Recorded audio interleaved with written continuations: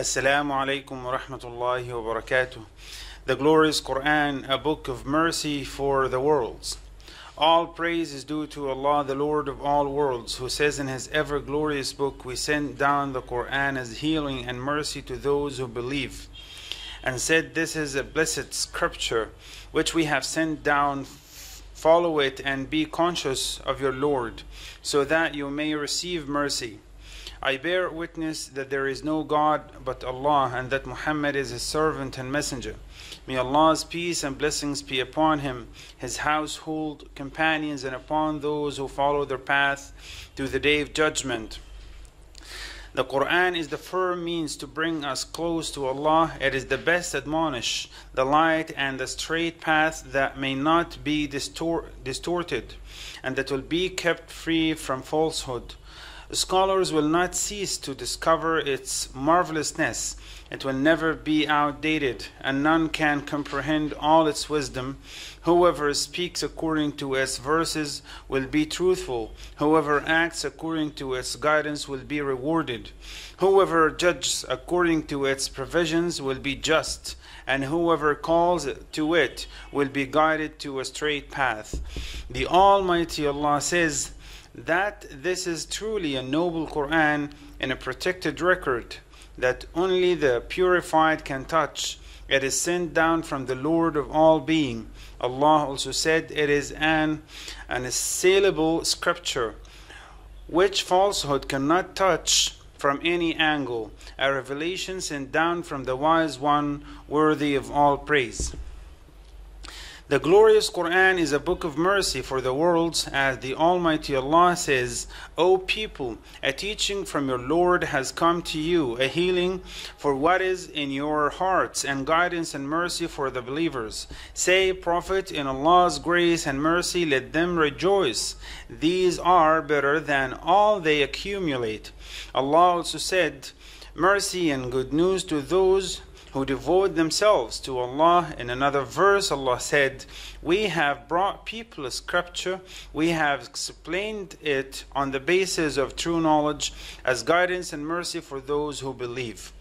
The word mercy and its derivatives are mentioned more than 200 times in the Qur'an. The glorious Qur'an states that mercy is one of the attributes of Allah. Allah says, my mercy encompasses all things. Allah also says, your Lord is self-sufficient and full of mercy. Allah also says, your Lord has taken it to Himself to be merciful. When contemplating the glorious Qur'an, one realizes the greatness of the mercy of Allah, the Almighty. Allah has created the day and the night as mercy for all His creatures, so that they may rest all night and work by the day to get sustenance and to develop the universe. Allah also sends down rain as mercy for the worlds. As the Almighty Allah says in His mercy, He has given you night and day, so that you may rest and seek His bounty and be grateful. Allah also said, it is Allah who sends the winds, bearing good news of His coming grace, and when they have gathered up the heavy clouds, we drive them to a dead land where we cause rain to fall, bringing out all kinds of crops, just as we shall bring out the dead. Will you not reflect? The glorious Qur'an states that Allah has sent down messengers and revealed scriptures as mercy to the worlds, as He, glory be to Him, said, you would say, if only the scripture had been sent down to us, we would have been better guided than them.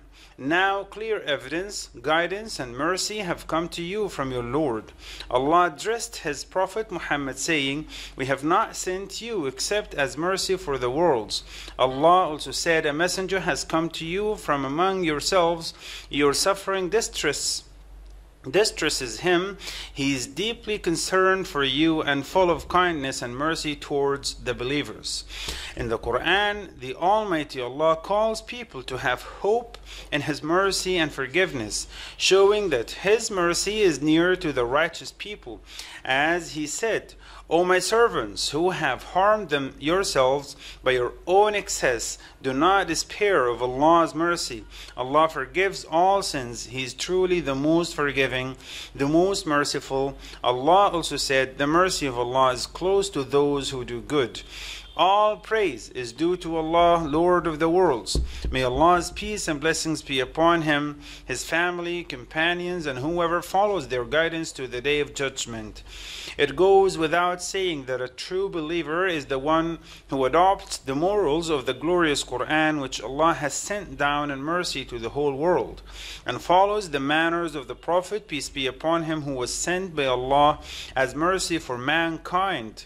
The Prophet, peace be upon him, said, the compassionate one, Allah, has mercy on those who are merciful. If you show mercy to those who are on the earth, He who is in the heaven will show mercy to you. The Prophet, peace be upon him, also said, Allah divided mercy into 100 parts. He kept 99 parts with him and sent down one part to the earth. And because of that one single part, His creations are merciful to each other, so that even the female horse lifts up its hoofs away from its baby animal, lest it should trample on it. It is reported that once a camel saw the Prophet, peace be upon him, and it wept tenderly, producing a yearning sound, and its eyes flowed. The Prophet, peace be upon him, came to it and wiped the temple of its head, so it kept silent. He then said, who is the master of this camel? Whose camel is this? A young man from the Ansar came and said, this is mine. He, peace be upon him, said, do you not fear Allah about this beast which Allah has given in your possession? It has complained to me that you keep it hungry and load it heavily, which fatigues it. How much the whole humanity needs to follow the manners of the glorious Qur'an, the book of mercy and peace. We wish to conclude our speech with two pieces of advice. The first is to the people of the Qur'an, and the other to all wise people of the world. We say to the people of the Qur'an, beautify the Qur'an with your nice voice and let the whole world listen to it.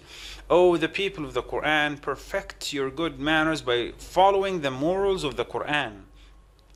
Let your response to the ignorant who deny the status of the book of your Lord by showing more care for the glorious Qur'an in terms of its recitation, study, understanding, application, and action.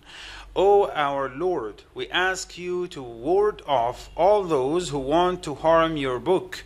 O Allah, make their plots revert against them, and let us see your power over them.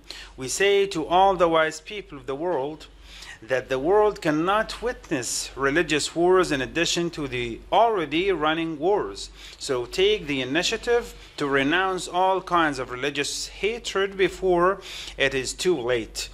As extremism leads to counter-extremism, it is too bad to allow the fool to feed all feelings of religious hatred and destroy coexistence.